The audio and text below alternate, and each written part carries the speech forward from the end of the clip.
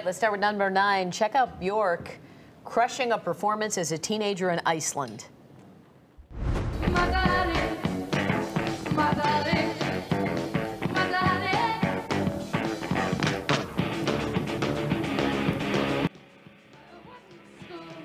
Oh. I think I had that haircut when I was at some point. I'm afraid you did. Yeah, she's known for her, bizarre outfits. Remember, didn't she wear that swan dress? Is she the one time?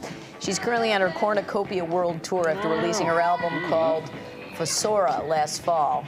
She started her career at age 11, gained fame as the lead singer of the alt-rock band The Sugar Cubes. Who knew?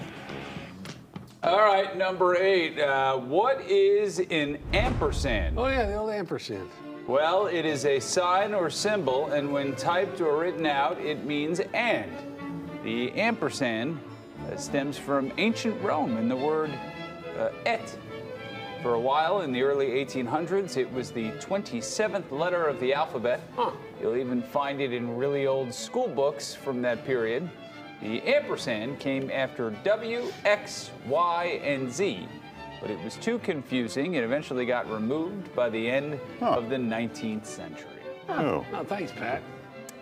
Number 7, here's a goal scored on a header by Cristiano Ronaldo to win a game back in 2019. It's a great goal at full speed, but it's become pretty iconic because the slow-mo shows just how amazing his athleticism is. Here it comes in slow-mo. Let's take another look. All right. He's got great hair.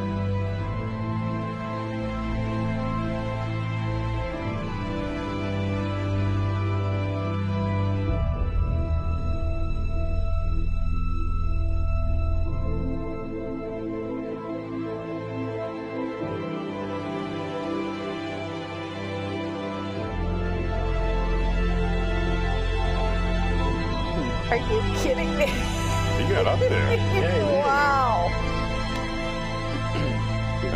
We got another angle. That's a torn ACL for 80% of the population. Yeah. And look at the guy defending him. He has no shot.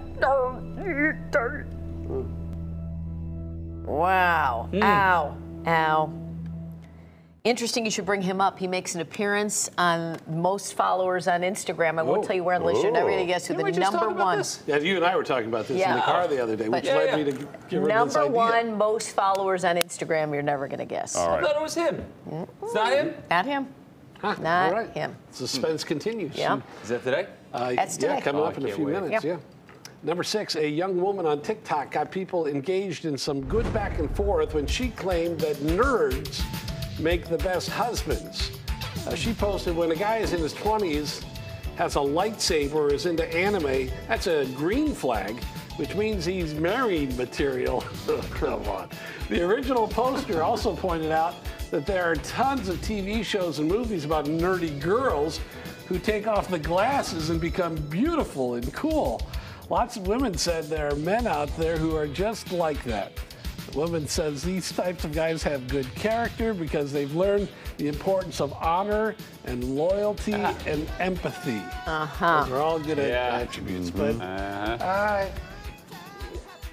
I've already told my daughter, listen, if you start dating some of these nerd fellas, You'll be you're set out. for life. No, you're out. Oh, you're out stop of the family. No, stop You're out of the will. We've got a lineage that has got to go on for generations. You're not cool. Oh, I'm the coolest guy in the family. I hate to tell you. Yeah, no, I'm right here. Then you- And I'm like, if you bring these guys in. And that's why I don't think you have to worry about it. That's right. Because she's accustomed to living with Right, this she's kind of up coolness. here, right? Yeah. We can't do this. Yeah. By cool, do you mean polka music and eating raw vegetables? The real cool people way All right. up here, right? You start lowering it in with, the others. You People got wearing troubles. socks on home. carpeting, Right. Don't those even get the weirdos. eccentrics, the nut jobs. Keep them away. Yeah, we don't want these dorks who like music and movies. Yeah. The crazy music talk. people are the worst. All right, number 5. Later Hosen and Dance with Your Family. He's super cool. The bar has been set high. All right, number 5, science, not fiction. Scientists are building a better bionic eye. The artificial device is as thin as a piece of paper and it connects to a retinal implant. It's placed behind the eye to brain cells. The electronic electrodes restore vision typically lost in the aging process. That's pretty cool. The new design could improve eyesight for millions of patients. Look at that. All right, number 4, instant photos with a twist. The classic Polaroid camera is getting an upgrade. The i2 still looks, is it i2 or 1.2? I don't know. i2. The kids love the Polaroids now. Yeah, it looks retro with the big lens and shutter option, but now it's got a few more instant photo options. Photogs can use multiple shooting modes and manually adjust their shot. A triple lens promises the sharpest shot of any Polaroid camera. It comes with an app that lets you control the camera remotely, so the person behind the lens can join group photos. This is so... What are we doing taking bad pictures? My kids have got, they're getting those disposable ones. They're like $25 for disposal, another $25 to have it processed, and the pictures are all crap. It's retro. They want to see a hard copy of a picture because everything's on their phone now. I know, but it's dumb. You know? Number 3, there's a new segment here. That's dumb with Paul Conrad. This huge bug is the giant Malaysian Katydid. Oh, sweet mother. Wow. They're a cousin to the cricket and distantly related to grasshoppers. They grow 6 inches with a 10-inch wingspan. Ooh. Their diet consists of plants along with other bugs. They are not dangerous to humans, but they might damage your plants. Ugh. Oh, wait. All right. All right, number 2. Would you mind if I spoke to you about the Bible? But really, this pertains to something that's been depicted in lots of art.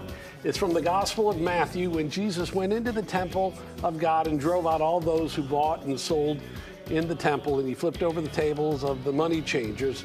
Okay, that's some good biblical art. There's been a lot of discussion in this past month or so about how AI can make art. And if you ask AI to depict this scene, Jesus flipping over the tables of the money changers in the temple, this is what you're going to get. Yeah, that's also pretty cool. Yeah, that is not bad either. All right.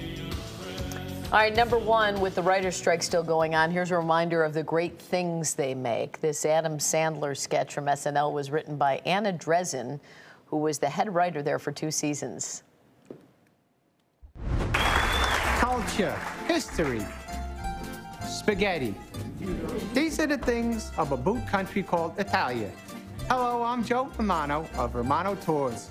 For 2 generations, my family has provided high-quality tours of Italy to people from all over the world, but mostly Long Island and Jersey. We saw all of Italy in a bus, okay? We ate every day. Incredible. Yeah, I got to look at the Pope, and he even told me happy birthday. Thanks Romano Tours.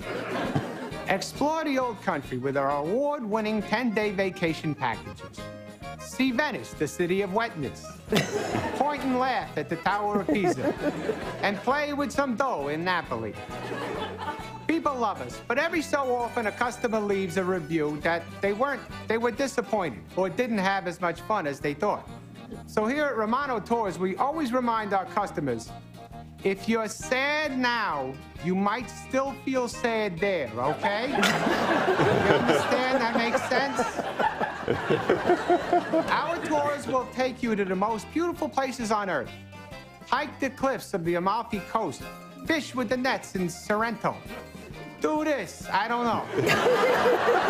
But remember, you're still gonna be you on vacation.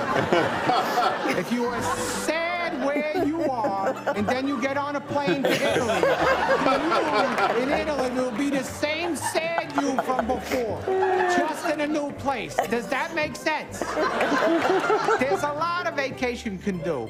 Help you unwind, see some different looking squirrels. But it cannot fix deeper issues, like how you behave in group settings, or your general baseline mood. That's a job for incremental lifestyle changes sustained over time. I want to be very clear about what we can do for you. We can take you on a hike. We cannot turn you into someone who likes hiking. We can take you to the Italian Riviera. We cannot make you feel comfortable in a bathing suit. We can provide the zip line. We cannot give you the ability to say we and mean it. You're not your sister. We can provide you with a wine tasting tour of Tuscany. We cannot change why you drink. The person you become when you do, okay? I'm sorry, but it's true. And our friendly tour guides are happy to take your picture. But remember, That's good stuff. the pictures you're in. That's a 9 of 9.